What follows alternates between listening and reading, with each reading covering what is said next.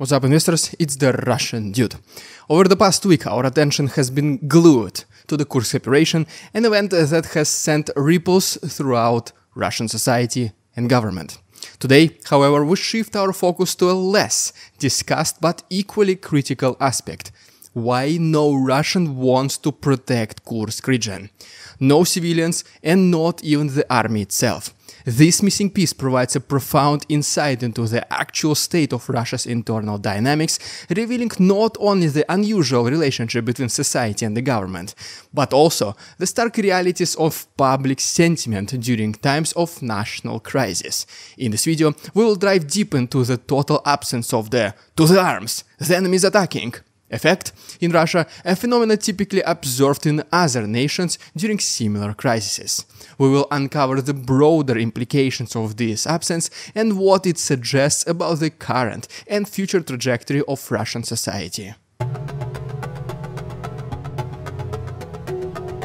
In times of crisis, nations often witness a surge in public unity, commonly known as a rally around the flag effect. This phenomena is not merely a social or cultural response, no.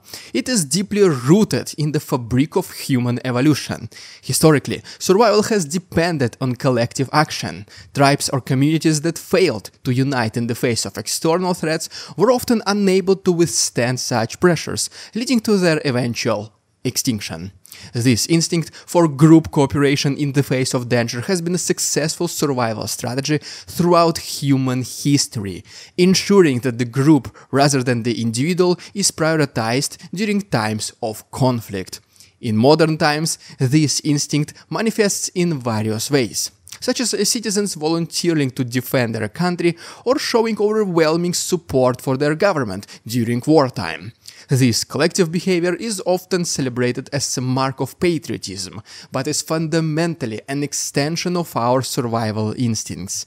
Recent examples include the wave of Ukrainian volunteers joining their armed forces in the spring of 2022, and the mass return of Israeli citizens to their homeland following the Hamas attacks.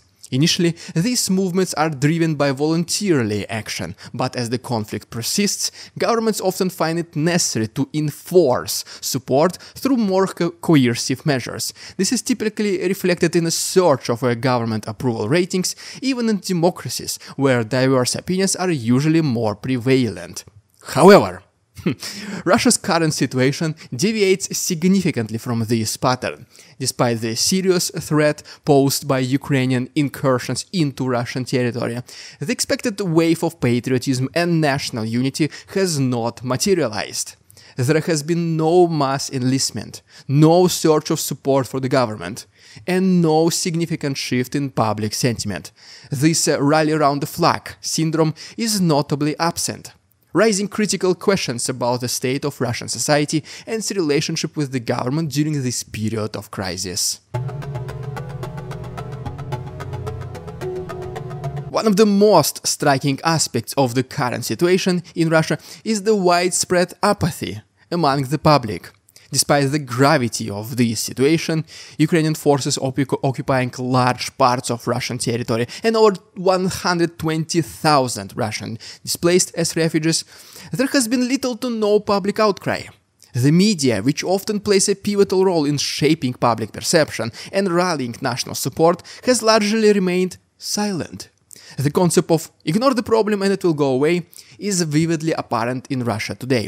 The Russian public, particularly those outside the immediate conflict zones, are making concerted efforts to avoid confronting the reality of the invasion.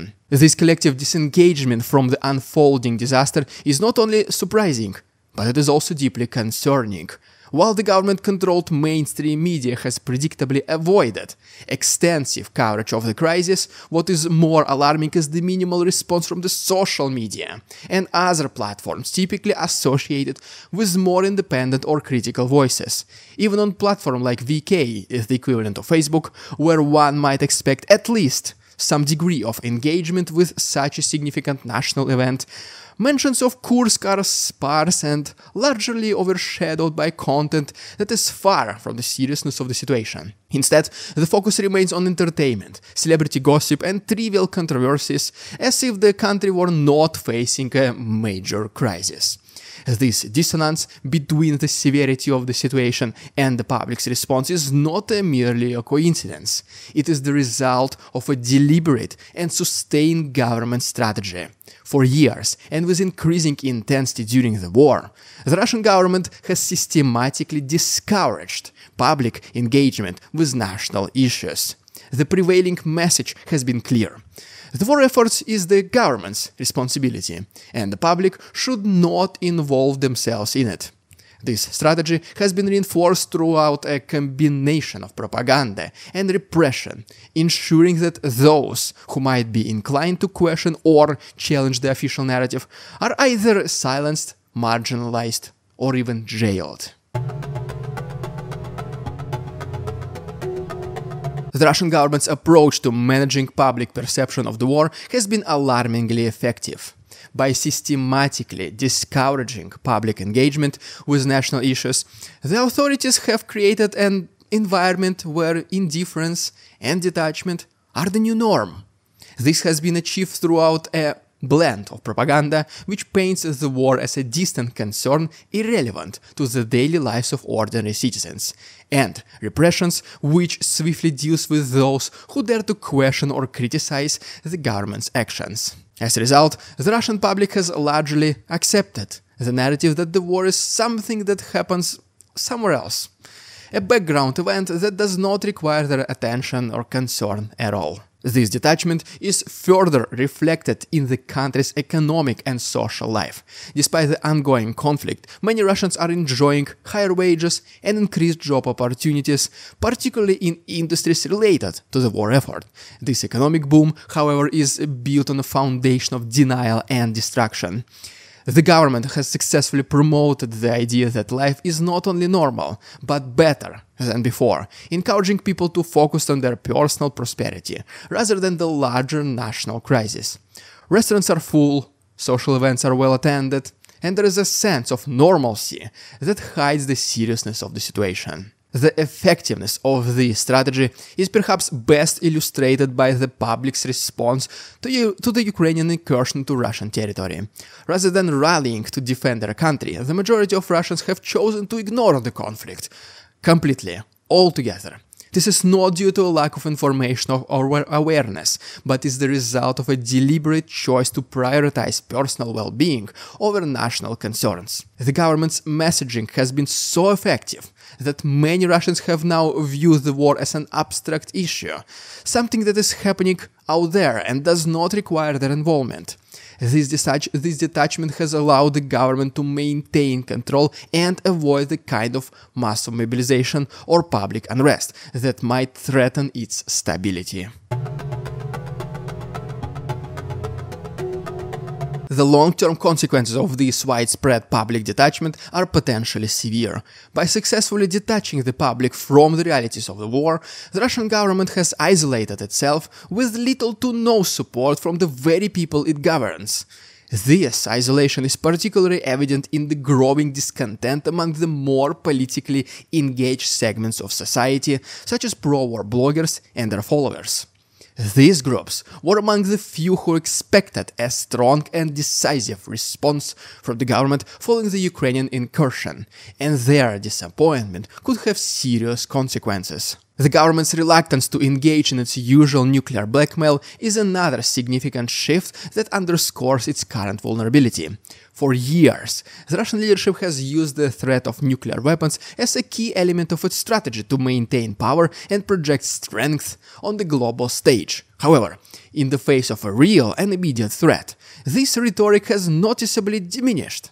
The silence from Putin and his top officials on this front suggests that a reluctance to escalate the conflict further, revealing that the government's previous statements may have been more about showing off its strength rather than the actual intent to use it. This change in strategy reflects a deeper recognition of the limits of the government's power and control. The Ukrainian invasion has not provided the expected opportunities for consolidation and expansion. Instead, it has exposed the government's weaknesses and the fragility of its grip on the country. The public's indifference, combined with the growing discontent among the government's most vivid supporters, possesses a significant challenge to the government's authority. If this trend continues, it could lead to a significant erosion of the government's control with potentially far-reaching implications for Russia's future. The government's attempt to downplay the significance of the war and maintain a sense of normalcy has also resulted in a dangerous level of complacency among the public. By convincing the public that the war is not a pressing concern, the government has effectively undermined any potential for collective action or national unity. This could have serious consequences in the situation if the situation continues to evolve. Without a united public willing to support the government's efforts, Russia may find itself increasingly isolated and vulnerable, both domestically and internationally. The events surrounding the Kursk operation and its aftermath have uncovered the complex and troubling dynamics within Russian society and its government. The absence of a rally-around-the-flag effect, the continuous public apathy, and the government's deliberate effort to suppress national awareness all point to a deeper crisis of legitimacy and control. While the government's strategy of detachment and distraction has been effective in maintaining short-term stability, it has also created significant long-term risks. As the situation continues to evolve, the Russian government faces a critical juncture. The path it chooses in the coming months will determine not only the outcome of the current conflict, but also the future trajectory of the nation. The decision to suppress public engagement and avoid acknowledging the gravity of the situation may provide temporary respite, but it also leaves the government increasingly isolated and vulnerable to internal and external pressures. Genuine public engagement and national unity may prove to be the most significant missed opportunity of this crisis. Without a supportive and engaged public, the government's ability to navigate the challenges ahead will be severely compromised. The future of Russia depends on whether its leaders can recognize the need for change and take steps to rebuild the trust and unity that have been eroded over the past decade. The stakes are high, and the choices made now will shape the nation's destiny for years to come. Well, there you have it, guys. Please like this video and subscribe to my channel if you enjoyed today's episode. If you wish to support my work, there are links down below, and if you miss ridiculous Russian propaganda, it will be on my Patreon. You can find all the links once again down below. Thank you so much for watching. See you tomorrow. We won't succumb to their tricks, the facade they try to sell, their twisted words and feeble claims on us all they cannot quell. We see through their lies, their feeble attempts to sway. We do not believe in